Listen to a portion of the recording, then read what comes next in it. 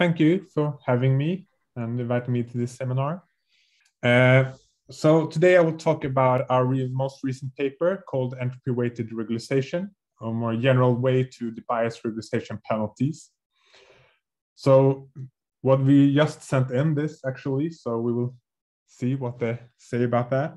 But what we do here is that we will look at some way to see if we can debias different kinds of regularization penalties. In this paper, we only studied the Lasso rich regularization penalty, but we can imagine that this can be generalized to other different penalties as well. So just to go through some kind of a setting, what we are looking at. So we will only study some sort of linear models in this paper of this forms. We have some data matrix X, we have some unknown parameters beta. This constructs together the Y matrix, and we have added some additional noise that are considered normal, and with some unknown variance sigma squared. So regular linear regression task. In order to find an estimate of beta, we will minimize the L2 squared minimization term of the residuals. And as we often use, we add some regularization penalty to the loss function, where G lambda here corresponds to regularization penalty. We have added of the parameters beta. We have some shape parameters that determines the shape of a regularization term. If we talk about, for example, adapted lasso, this could be the parameters that determines the weights, or SCAD, the width of a regularization term, or something like that. And the reason for this is that we want to reduce the variance of estimation in the model. And as we often see, this often comes with a cost due to the variance bias trade-off, that if we reduce the variance, we often increase the bias of the estimator. And so the typical goal is to find an estimator that reduces the variance with a minimal bias increase in the estimation. And this is also what we will look into. So just to go through some different properties that we often would like to see when we look at a good regularization technique. The first thing is that we would like it to be unbiased, or have a very small unbiased, in particular for parameters that are far from zero, because these are the parameters that are easy to reduce the bias on. We would like it to be consistent, meaning that if we let the number of parameters, data points go to infinity, the number of n here goes to infinity, then the estimated parameter should converge to the true parameters. We would like it to be continuous with respect to the data that we have. So the estimated parameter should be continuous with respect to the data. The reason for this is that if we would consider our model set up some sort of a model space, then we would like our estimator to be able to estimate to each specific point in that model space, so we don't skip the true model that is behind in the data somehow. If we also look at some sort of variable selection, we can add a few points here as well. The first one is that we want some sort of sparsity, meaning that the model should be able to estimate parameters to exactly zero if that is needed. For example, Lasso can estimate parameters exactly to zero, so we can find which parameters should be included in the model at the end.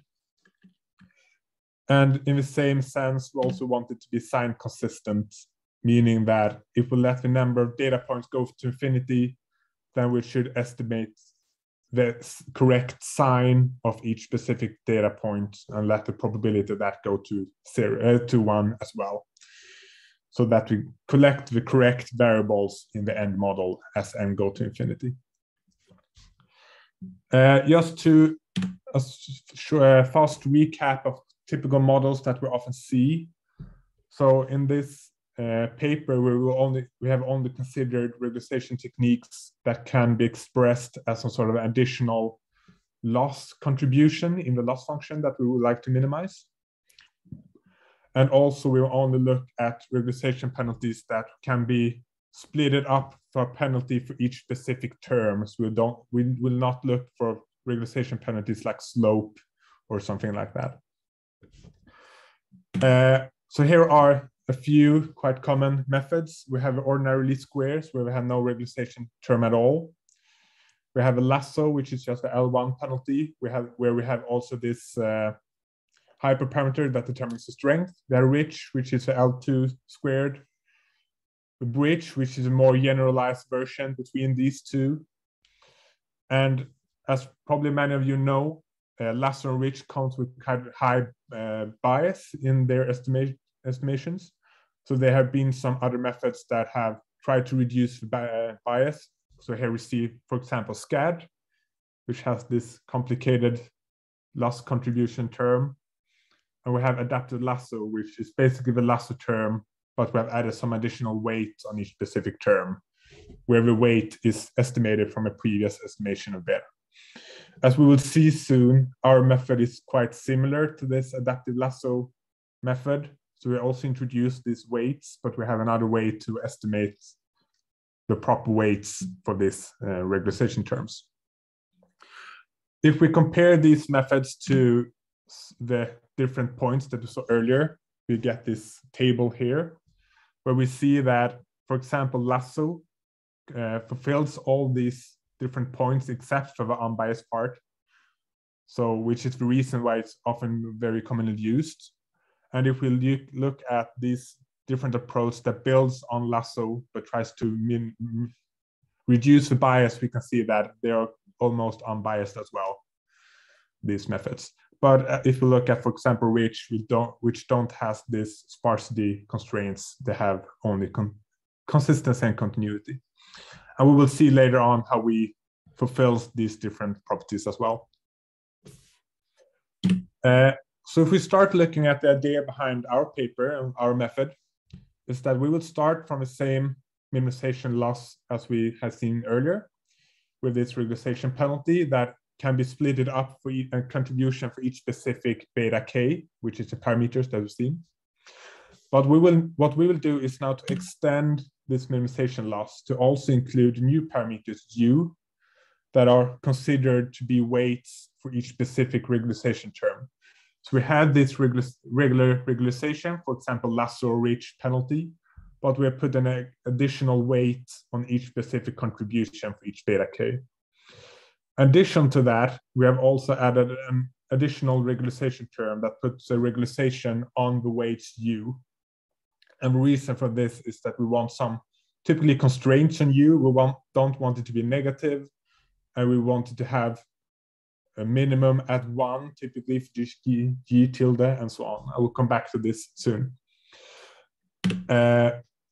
We will only consider 2 different functions here in our paper for the g function, g lambda. And we will only consider to be the Lasso function or the Rich function, because they're quite easy to handle in many cases. And we will call these methods for entropy-weighted Lasso or entropy-weighted Rich. And the reason for these names is because of the choice of this g tilde function. So the g tilde that we will consider is this function here. And you can imagine that we have this term here is quite close to the normally entropy function. Is actually not, since we have not normalized this u to be summed up to 1, so you cannot consider it to be a distribution of the weights, but is quite close to the entropy function. We have actually shifted it due to this minus u term, and the reason for this is that we wanted to have a minimum at 1. And the reason that we want this is that if we would increase this hyperparameter gamma, then we would like to force the weights to be very close to 1. And by doing so, we can achieve just the regular regularization term that we started from. So we can basically remove these weights from the model by increasing gamma at the end. And we have also added this additional +1 just to put everything so it's positive all the time. If we now put everything together, we will end up with a minimization problem looking like this. So we have this regular data term, this is L2 term, we have a weighted regularization and an additional regularization on the weights that we have introduced.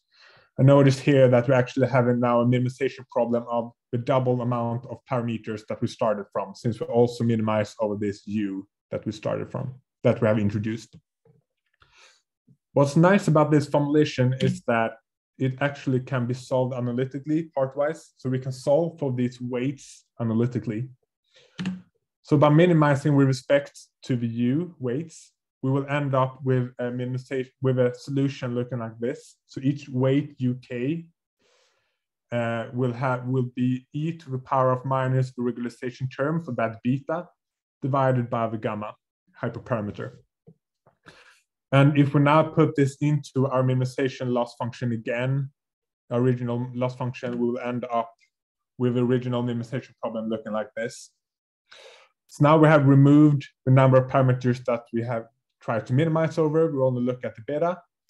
We get this data matrix, data term for started, but we get this new regularization term at the end where we have the implicit weighting baked into this regularization penalty, our new regularization penalty. So just a few observations here. So for example, if we use the Lasso term for G lambda, we end up with this entropy weighted Lasso regularization term. If we put in the rich function, we get the entropy weighted rich term. Just a few observations that can be good to have in mind here is that, as I mentioned earlier, if we will let gamma here, for example, go to infinity, this function here will converge to the original regularization penalty that we started from. And that is quite reasonable since we basically put all the weights equal to 1 and we will end up with the same regularization term. Is it possible to ask a question? Yeah, I don't know if you would. Go ahead. I mean, now, or, yeah, we can do sure. it now. I mean, from my sake, or for the seminar's sake, it's fine. I was wondering, what about, let's say, convexity of this function, of this objective function? Can you tell anything about convexity in beta, convexity in U? What about that? I will come to that soon. Sorry. So I will come to that. The next, we can also see here that if we let, for example, lambda divided by gamma go to infinity, then this term here, so the e to the power of this term will basically be 0 if that goes to infinity, except for when beta is equal to 0 itself. So what we will end up with is basically gamma times the indicator function if beta is separated from 0 or not. So basically we're counting a number of parameters separated from 0. So we can think of this as sort of a combination between the two where we can slide between the two different regularization penalties, the original and the indicator regularization term. Okay, so I will start to go through a few theoretical results for this, with that we have achieved for this regularization terms. I have 4 different theorems. I will mention the theorems, talk a little bit about them, and just a short outline of how the proof is done. I will not go into the details, but just some sort of overview of the proofs.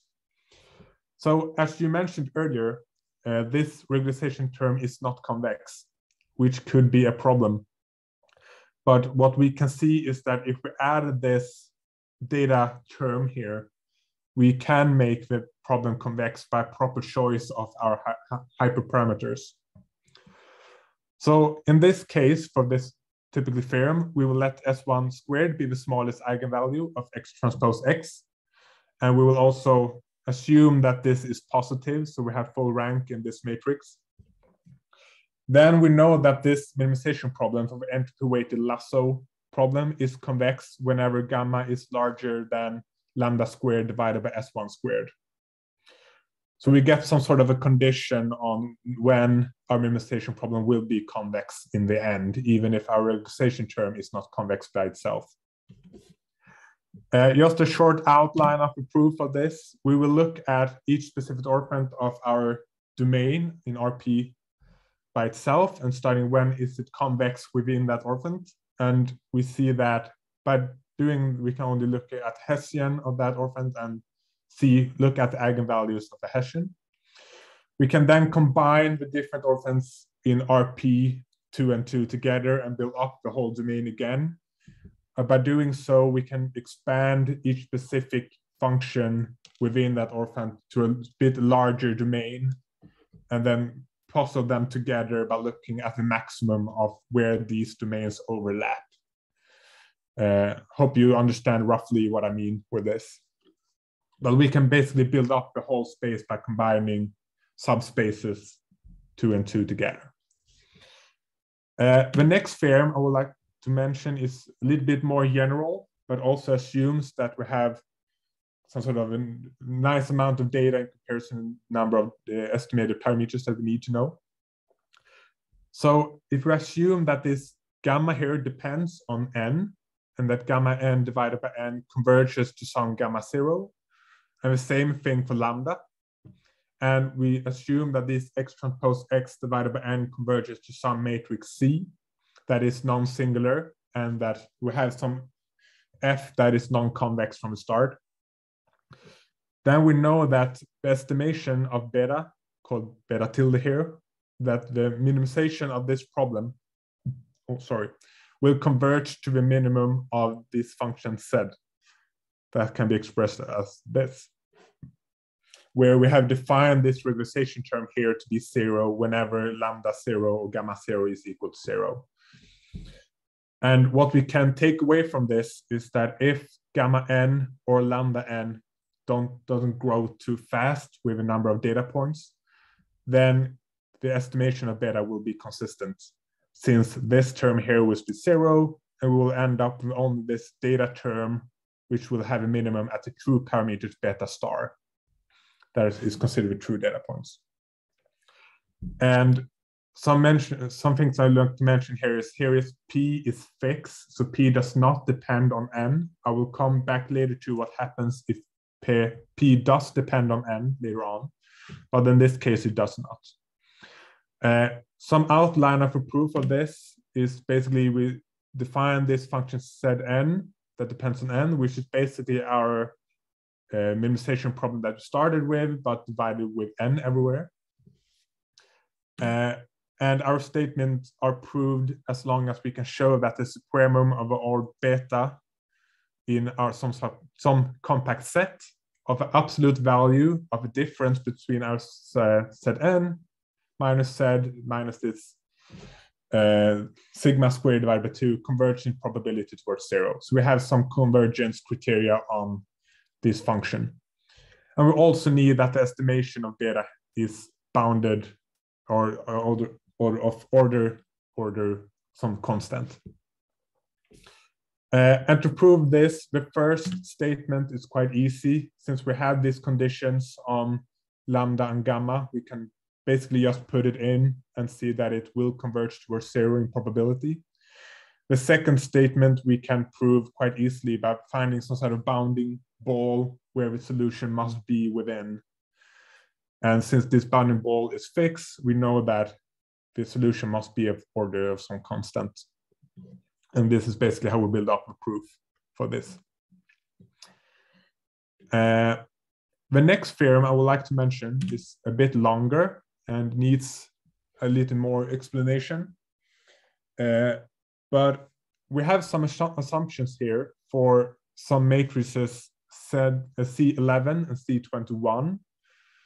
These matrices can be explained as if we look at the X transpose X matrix and look at some block matrices of that product, where we define the C11, C21, C12, and C22 as the C11 here corresponds to the true parameters column, the columns in X of a true parameters times itself. So if we would imagine that we split it up the beta coefficients into true parameters and false parameters, meaning that true parameters are separated from 0, false positivity equal to 0.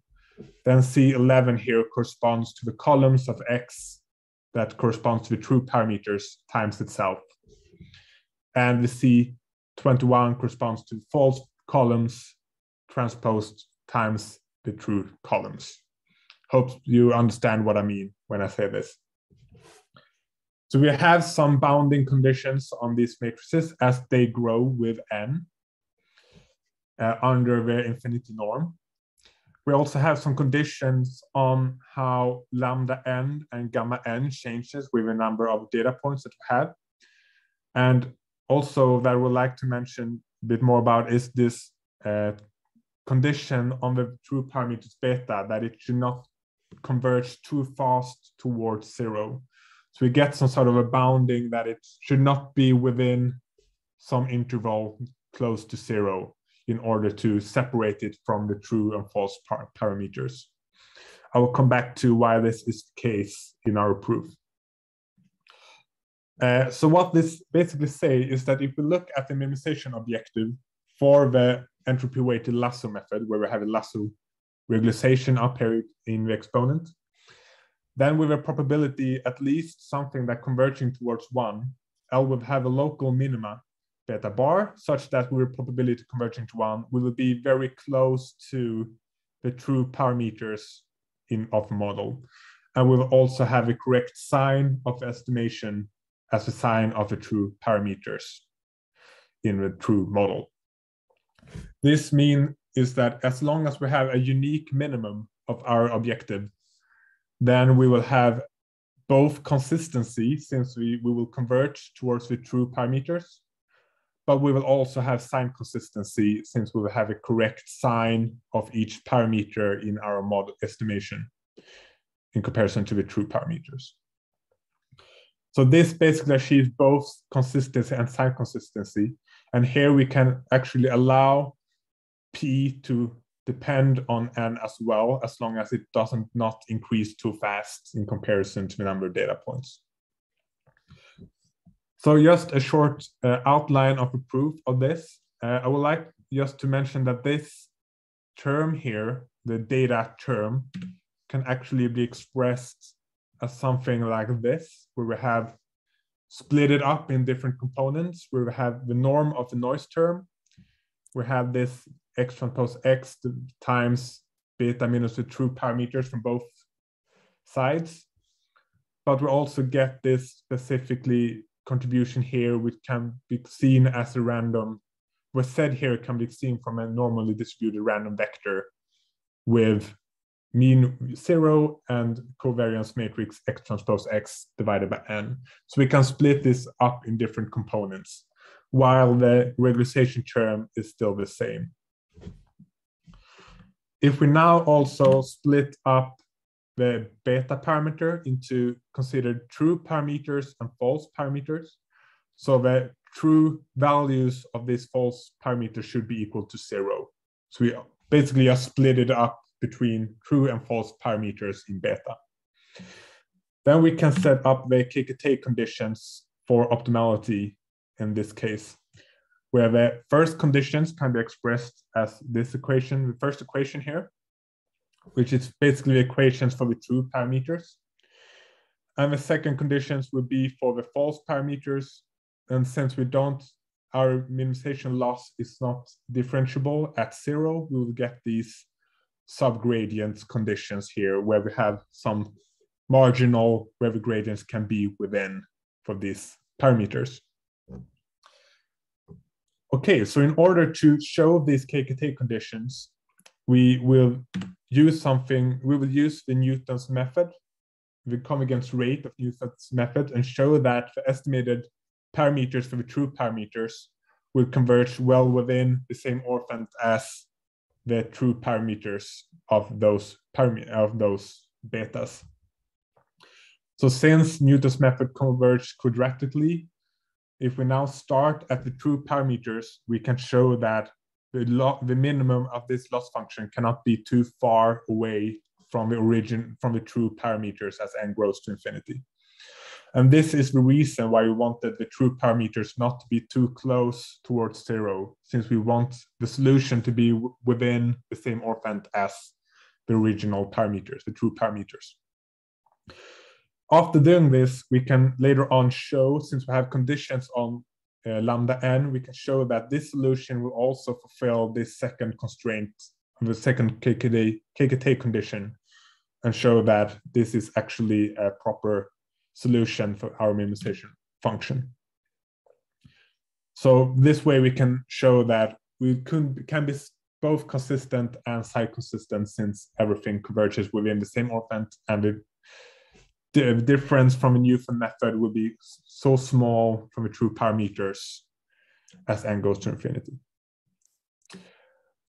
Okay, the final theorem that I would like to mention is regarding the entropy-weighted ridge minimization task, where we look at convexity for this task. So as I mentioned earlier, this is not a convex regularization penalty, so we need to look at when can the whole minimization problem be convex. And this has shown to be if lambda here is smaller, some constant times this S1 squared, the smallest eigenvalue of X transpose X matrix. And what I find quite interesting here is that this does not depend on gamma, which I found quite interesting. But yeah, and the outline of the proof here is quite simple. We basically calculate the Hessian and check for positive eigenvalues of a Hessian. Since everything is differentiable, we don't really need to do anything special thing here to separate into subdomains and so on. Okay, so just to summarize the results that we have seen here, we have seen that these conditions for the first methods I mentioned, and if we add our methods as well, we see that as long as we stay convex, we will have the same properties that we have seen earlier for example, scatter and adapted lasso. So basically, we have the same properties as the original regularization task, but we can add this unbiased part as well, since these methods will reduce the bias, especially for large parameters. And we can see this as well if we look at these regular figures that often is seen for these kinds of regularization penalties. So here we can see if we have only one data point and one parameters in the model, where we try to fit to the data point. So in the x-axis here, we see the data point that we have got. On the y-axis, we can see the estimated parameter. So optimally here would be if we would estimate our estimator to be on this diagonal line, so that beta is equal to the data point that we have seen. For adapted lasso, we see this some sort of plateau here in the middle, where we estimate the parameters to 0. Outside that, we see that it's quite fastly converged to the true line, a diagonal line. The same thing for scatter, where we have this plateau and lasso-like sections, but then is unbiased for larger values. If we now look at our methods, so if we look at entropy-weighted lasso, we still have these plateaus that we have inherited from lasso penalty. But outside, we behave quite similar to the adapted lasso, that we reduce the bias quite fastly and goes towards this diagonal line.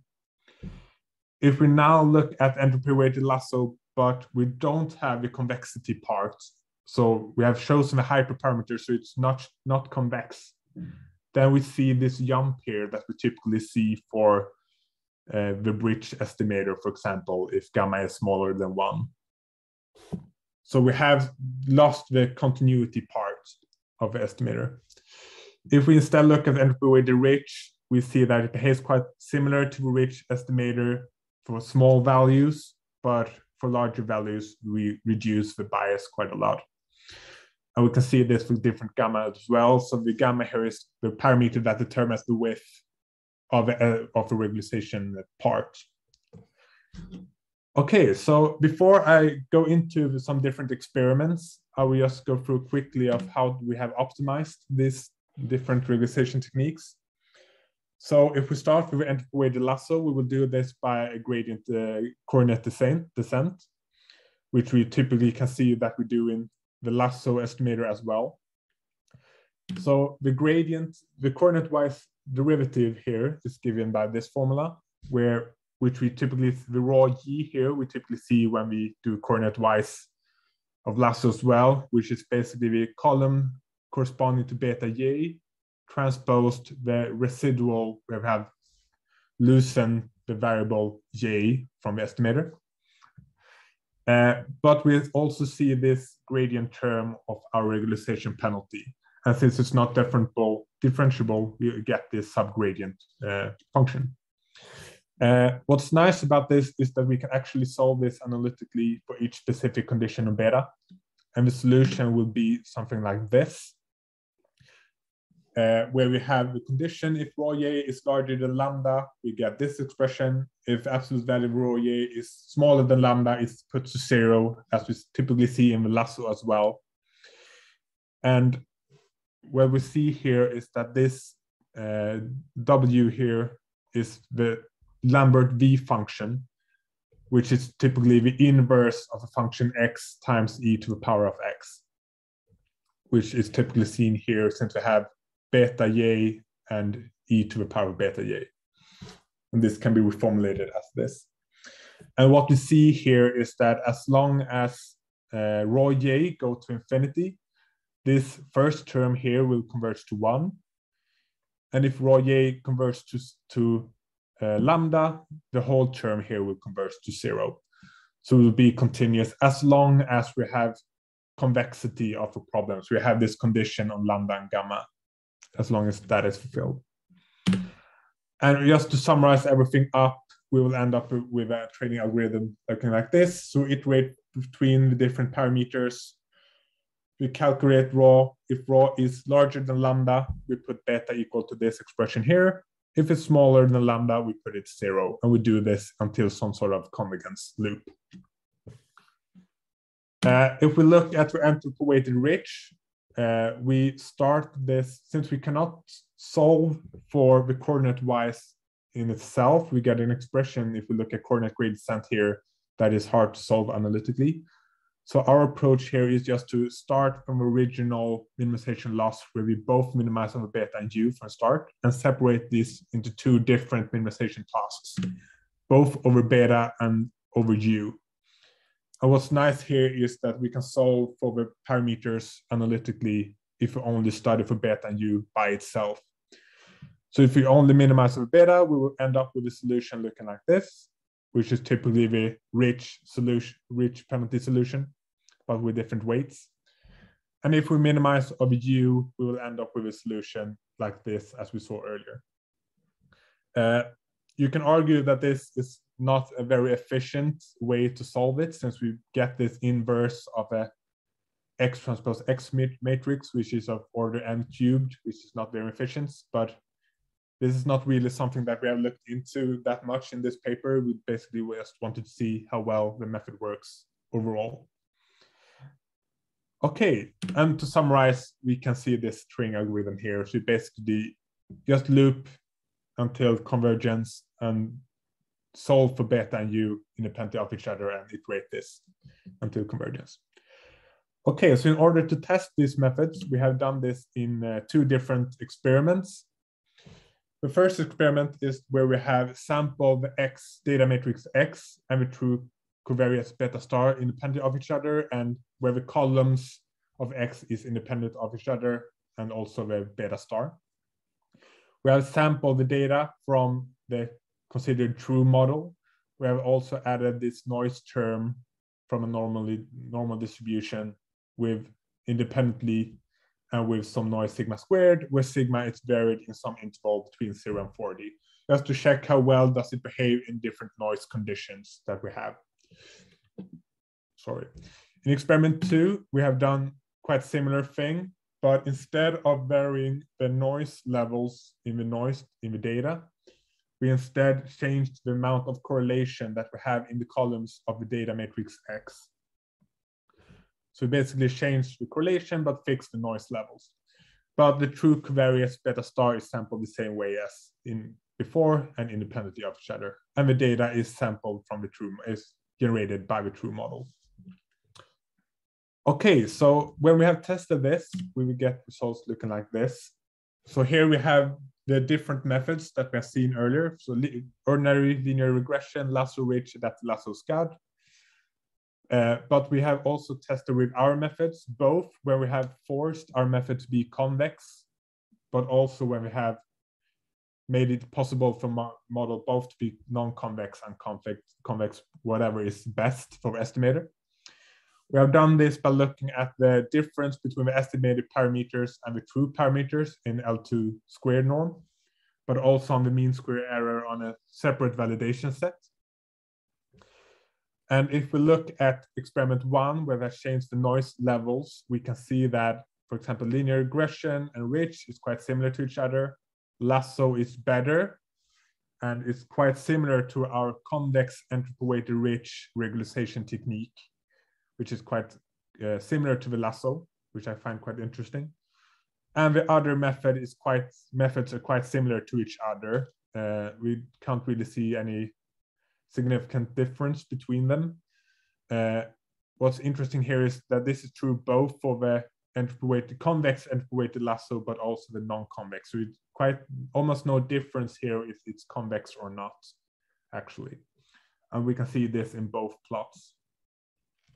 So it's no improvement for our sake, but it's not making anything worse. And I will mention shortly about sooner what some pros and cons about why I think our method could be used in some cases. If we look at experiment 2, we get plots like this. So as we've seen before, we increase the correlation in the data matrix. We can see here that linear regression and ridge is still quite similar to each other. Lasso here is better, but not as good as the other methods that we see earlier. Our convex entropy-weighted ridge is quite worse than Lasso. We can't really explain why. It could be either the formulation of a problem overall, or it's just a minimization training algorithm that is not that well behaved. My guess is the training algorithm, but I'm not really sure that it converges very, very, very slow and therefore can't really find. But I don't really know. I'm open for suggestions if anyone has a theory on that.